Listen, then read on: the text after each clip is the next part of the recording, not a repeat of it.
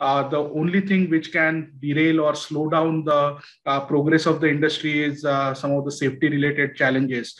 And that's where the great news is that over last decade, a lot of work has done globally in this area. There are a lot of good learnings for us from places like Korea, where the industry started growing very fast, but because of certain safety issues, they had to take a step back.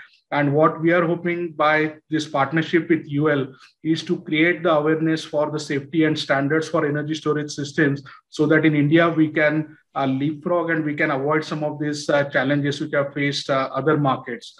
So as part of this partnership, we will be doing under the current Masterclass series 6 webinars. We are quite excited. And once again, I would like to thank the entire UL team for the initiative taken and becoming knowledge partner with IESA and helping us create awareness for this.